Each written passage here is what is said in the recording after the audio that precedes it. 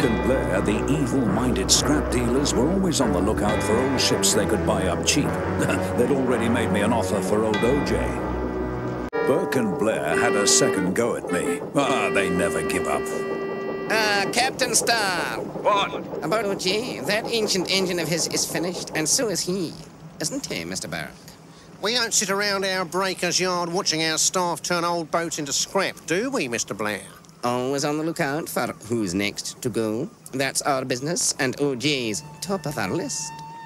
Ahoy, Captain Star, sir. Can we again offer our services? We happen to see the subject of our previous visit being towed in. Old OJ? In a worse state than ever, wouldn't you say, Mr. Blair? Finished, you could say. For a quick sale, let's say 150. That's not for OJ. Cam, you can't sell him. I'm not going to. He's not for sale. Now go. Oh, well, if that's your attitude, you fork out for engine and refit. See if we care. Mr. Burke, I think there might be some spots on Zoran. I think you're right, Mr. Blair. We'll come back and check for rust later.